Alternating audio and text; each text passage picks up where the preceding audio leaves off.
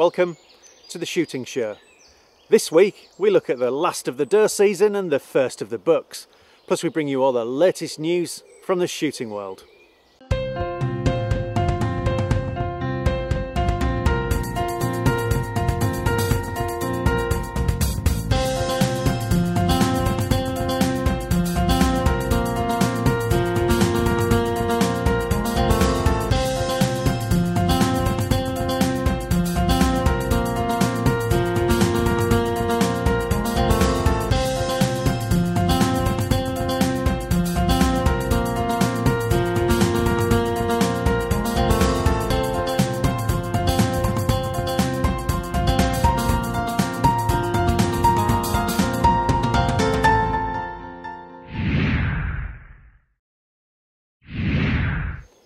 Yeah, roe stalking for me is an escape. It's a real privilege to be able to manage the deer on an estate. Modern working lives sometimes makes it difficult, but when I get the time, I certainly put the time in.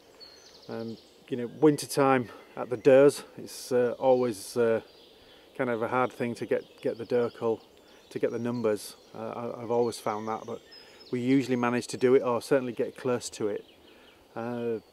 This year, or this past season, was another one of those right to the wire moments.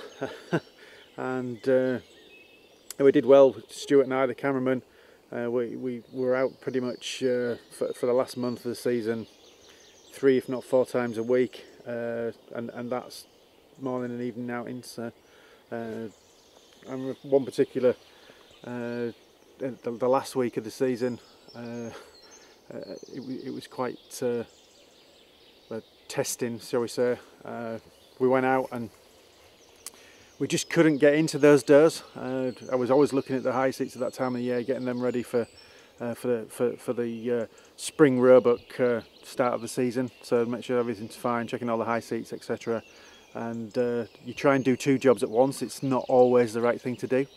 So we just couldn't get. We'd spy durs, a group of roe or a bevy of roe, and then we'd get in there and try and work out which if there was a barren doe there, or which followers were with whom. So we try and do it the right way, and we just could not get in to get a shot. And then yeah, we got there in the end, and we kind of went round the back of a cover that a fox cover that was a favoured roe haunt, and in wintertime they always seem to like this place. It's quiet, it's thick, there's a lot of blackthorn inside.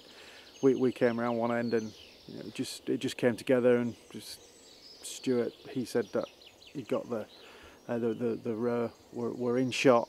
So it's always difficult with a cameraman as well, but was there, and bam, it's great that we got it, and that was kind of my most favourable roe doe moment of the past doe season. And then we're into the bucks, and it's just such a privilege to be out in the spring. We've got a good idea of what bucks we've got, so we've seen them through the winter, and watched them establish the territories. That's always a very interesting thing for me. Who gets pushed out, where they end up, and we try and pick the ones on the boundary and on the roadsides that have got pushed out. And I take pretty much all the cull bucks. We leave the older, mature bucks for the clients and the guests.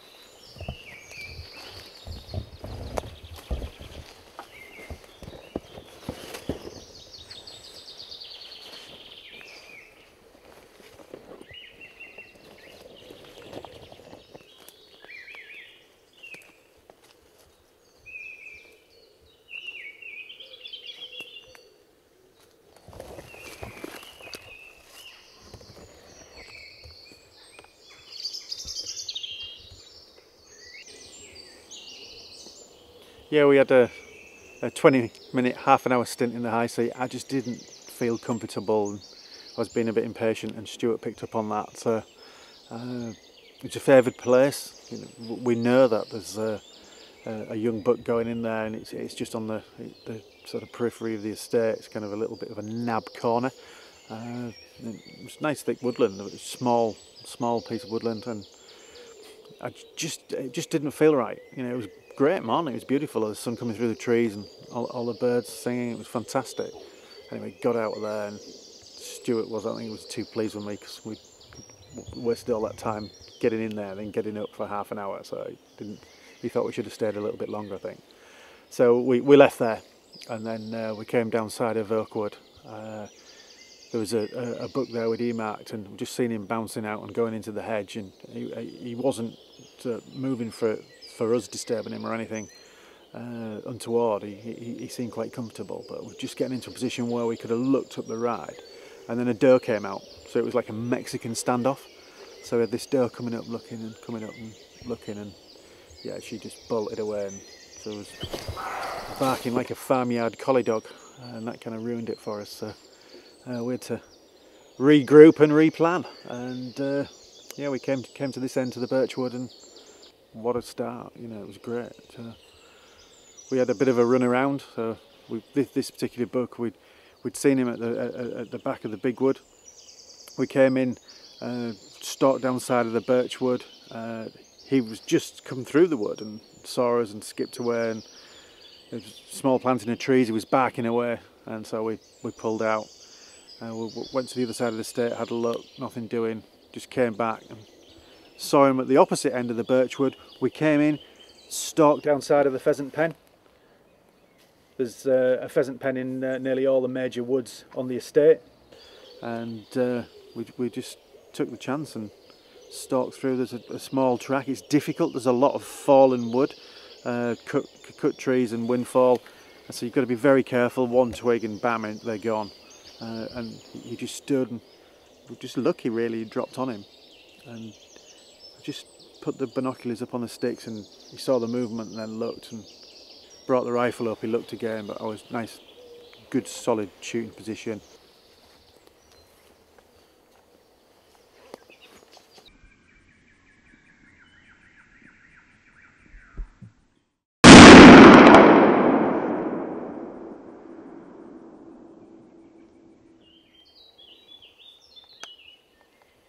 He's down.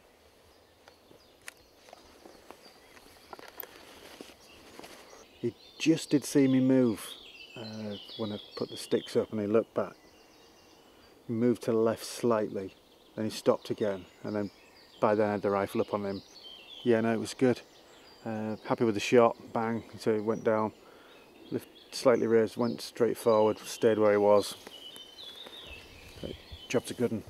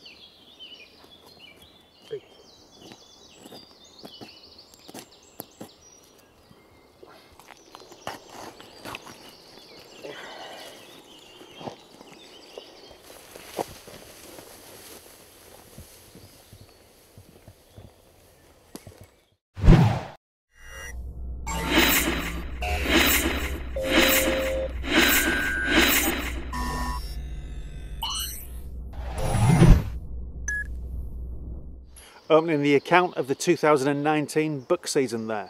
And now, it's the Shooting Show News.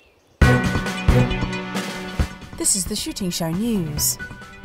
We could have new general licences shortly, if DEFRA's latest statement is to be believed. On Friday, the government department issued a statement saying it appreciates the urgency of getting a working licensing system in place and intends to announce shortly how it will proceed. Of course, it's already 3 weeks late in providing new licences, so it really needs to get on with it now. You can keep tabs on the latest developments using Basque's dedicated general licence website. Who will be the next Prime Minister? Theresa May has stepped down and a host of candidates aim to replace her, but it's not clear who would be a defender of the shooting sports and a friend of the countryside in general.